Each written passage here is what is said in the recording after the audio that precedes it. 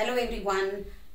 Today we are going to discuss the questions that from the subject of Public Health Dentistry which were asked in the recent NEET exam on 16 December. There were a lot of questions and there is a lot of confusion regarding what was asked and how the questions were exactly framed considering the different options that were given. So I would just like to shortlist the questions first. There were two questions on indices. There were two questions on sampling. There were two questions on fluorides. And a few questions more on bias. Also, there were questions related to IDA, which I would just write because these were not the questions which were asked in the previous exams. And that was the reason why we decided to have this session. So, looking at the questions from indices, the questions from indices were basically, one question was related wherein it was given about a patient who had a few conditions related to the different variety of D, M and F, and the DMFT was told to be calculated. Now, this particular question also had a reference of the year in which the modifications of DMFT were given. So, considering the fact that all these questions are based on the memory of the students that have commented us or given us the views regarding the question, I am just discussing the gist of DMFT.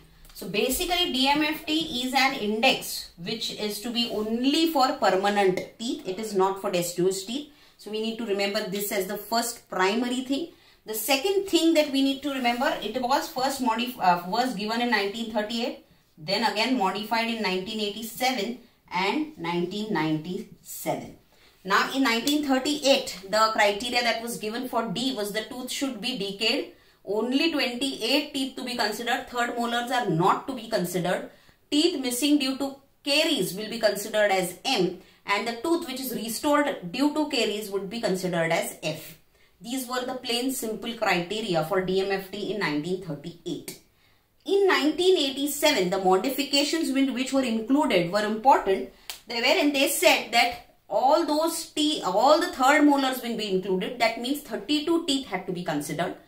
And the temporary restorations were considered to be D. Also, we need to remember that chalky white lesions or incipient lesions were considered to be normal. So, that was the important modification of 1987. In 1997, the modification that came in was WHO or the CPITN probe has to be used for the checking of the teeth.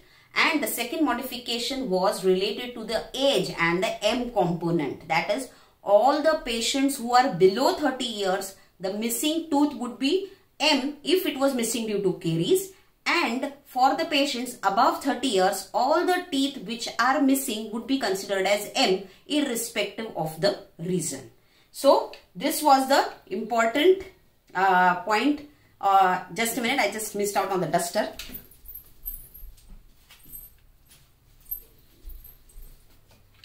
This was the important points related to DMFT which were asked. Another important index that was asked was the OHIS. Now, OHIS is another important index which is generally used by the students in the college until their final years. Now, this OHIS index basically has two components, that is the debris index and the calculus index. So, in the question in the exam, score of debris index was given as 0.6 and 0.7. And the prognosis of this particular patient was asked. So, OHIS is nothing but DIS plus CIS, that is 0.6 plus 0.7, and the answer is 1.3. So, 1.3 in the prognosis criteria comes under fair. So, 0 to 1.2 is good, 1.3 to 1.7 is fair, and more than 1.7 is poor. So, this is what you need to remember. Earlier, questions like these calculations were not given and they were never asked about the prognosis, or basically what I would like to directly say is the application of the index was never asked. They were always questions which were knowledge based, or only the cognitive part of the brain was assessed and the psychomotor and affective part of the brain was never assessed in the exams before. So these were the two questions related to indices in the exam. The next questions were on sampling. Now sampling is basically one of the most important steps in research, which actually increases the validity of research if done properly. Now this sampling, I would just briefly classify sampling for everyone. Sampling is basically classified as probability sampling and non-probability sampling.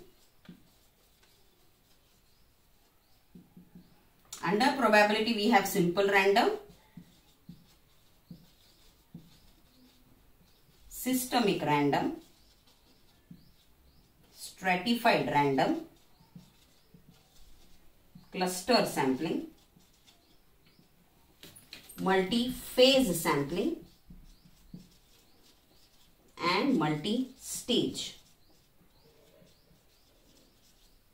And under non-probability there is quota sampling and snowball sampling, purposive sampling and convenient sampling. Questions basically were asked, both were from probability sampling. The important question which was on multi-phase sampling, wherein an example related to the school was given, that is a population of the school was considered, they were screened, then the children were further classified among different diseases they have. The children under caries were further treated, taken in for endodontic treatment, and so as the sample, that is the entire school, was brought down to patients with caries, was further brought down to patients requiring endodontic treatment, this comes under multi-phase sampling. This was one question. Another question was not remembered very clearly, but it was related to the stratified sampling and randomized controlled trials. So these were the two questions related to sampling. Then there were two questions which were related to fluorides. Now fluorides is an important part of preventive dentistry, comes both under public health dentistry and periodontics.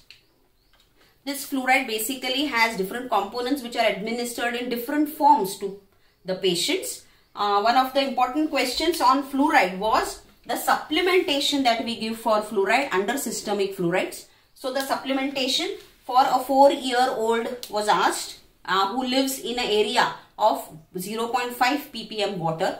Now there is a clear table given in the textbook related to the supplementation. So it is less than 0.3 ppm, 0.3 to 0.6 and more than 6 ppm. And 0 to 6 months, 6 months to 3 year, 3 year to 7 year, 3 to 6 year and more than 6 years. Okay, so there is no need of fluoride supplementation for the age group of 0 to 6 months. For this we still don't need to give anything, and here also nothing, 0.25. Then here it is nothing, 0.25 and 0.5 milligram, and here it is 0.25, 0.5 and 1 milligram of fluoride needs to be supplemented. So in the question it was a 4-year-old child living in 0.5 ppm. So the answer would be 0.25 milligrams of extra fluoride in the form of fluoride supplements needs to be given.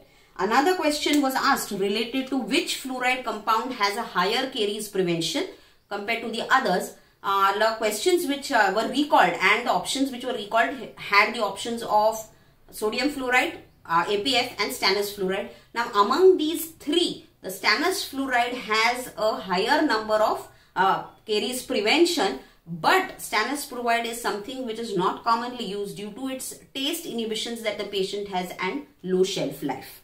So these were the two questions from fluoride. Another question asked was IDA. Now IDA basically was related to the members, an Australian person who came to India and needs the Fluoride needs to become an IDA member in India.